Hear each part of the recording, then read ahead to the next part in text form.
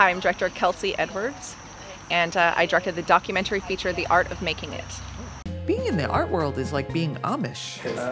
It is like being in a small sectarian cult with its own belief systems and its own social practices and formations and its own social mores. Of course, can I take a picture of you, Anton? We talk in code, we dress a certain way, we're very identifiable to one another, but we are not an open field. They'll fly business class to England for $12,000 and refuse to buy an artwork unless it's going to go up in value.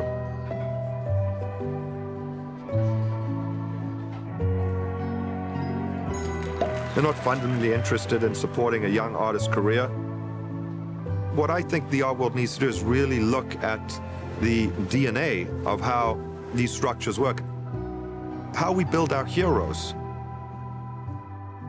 Very nice. So tell us a little bit about The Art of Making It. The Art of Making It is a documentary about what it takes and what it means to be an emerging artist in American society.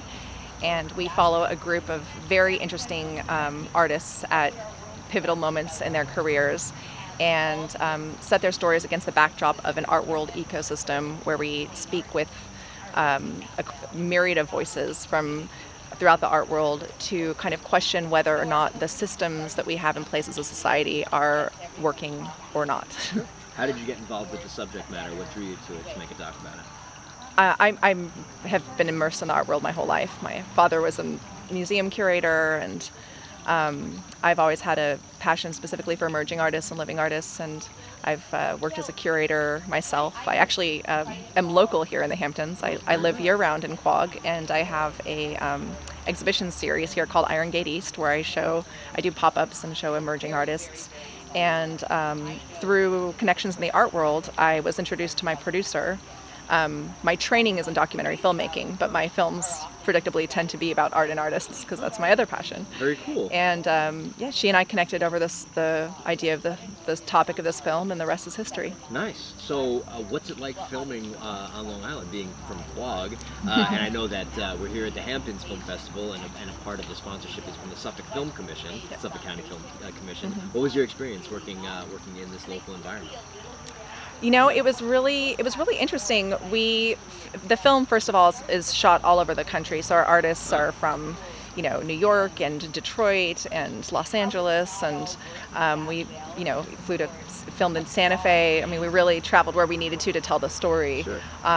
But we had just finished production when the pandemic hit, and so we, my producer has a home here in East Hampton, and so she and I were throughout quarantine, working with editors remotely, working with the material, and in a funny way, it's just so poetic and perfect to be having our world premiere at the Hamptons International Film Festival, because we really kind of made the film here. Yeah. So this will kick off your festival tour, yes, so to say. Very nice. Well, how does it feel to have it premiere here in the Hamptons? What are the emotions you're feeling now? You're born and raised out here on the East End, and here you are on the East End. Well, not born and raised, I should say. I'm raising my children on the East End, but I moved out when my twins, who are now 7, were 1. So I've been here for 6 years. But I'm a member of the PTA, and we're in it to win it. So yeah, absolutely. Well, you're being responsible in that regard, and congratulations. Thank you. On raising your children. So what do you hope that audiences take away after they experience this documentary? What do you want them to feel after they've sat through your project, and then they leave, and then what do they take home with them?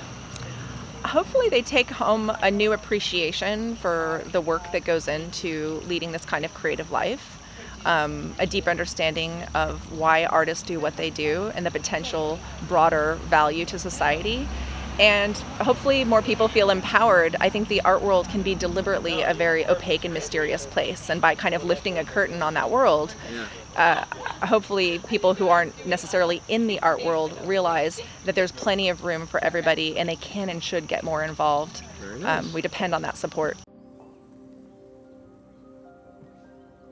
I'm very new to this world. It's been stressful, and I don't know who to trust. Hoping for the best. There's very little support of artists who are emergent. Very few people are structurally saying, how do we make it a fairer and better system? It's not logical, it's not fair, and you may be one of the greatest living artists in the world and nobody knows it.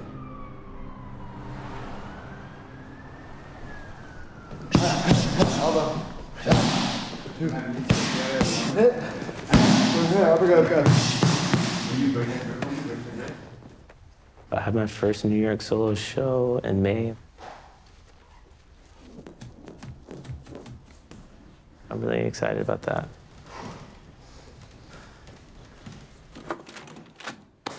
I can't remember the last time I've signed a lease. I've gotten really good at being in a certain space for like a month, 6 months, 3 weeks. And I really shouldn't be carrying this around. I had to paint this wall black. A lot of the work that I make is made for black walls. I'm just kind of grateful to have the space right now, so. This is the first painting I made with transparency. I was trying to figure out a material that could do what I wanted to do, and I had some silk laying around, and this painting came to fruition after the Fernando Castillo shooting in Minnesota. The only thing I could remember when watching that video was just him wearing this white shirt and just blood being everywhere. Okay, where can audiences go to check out information about the film? The website, social media, Both. things like that? It's theartofmakingitfilm.com, and that's a great place to learn about our upcoming, yet to be announced New York City premiere. Hey, very nice. And yeah, we have some fun news coming down the pike. So yeah, and then the Art of Making It Film is also our Instagram account, and we post all the time. And yeah, please tune in and follow us. In closing, is there anything you'd like to say to the Hamptons Film Festival organization? Yes. I would just say thank you so much. I feel like I'm walking among giants here, and it's just such an honor and privilege. Especially having come here as a fan of films and as a fan of the festival and being an audience member. And actually, interestingly, we're having our world premiere at Guildhall on Sunday. And 4 years ago, that's actually where I saw my producer's last film for the first time, was at Guildhall. And so in a funny way, it's come full circle. Something of this film was born there. Sure. And here we are, It's magical how stuff like that happens. Yeah. Right? Well, then the circle is now complete. Yeah, exactly. And you're about to embark on a wonderful couple of days out here in the Hamptons for this film. And I want to thank you for taking the time to speak with us. And hopefully people will be able to check out your film, The Art of Making It. Thank you so much. I appreciate it.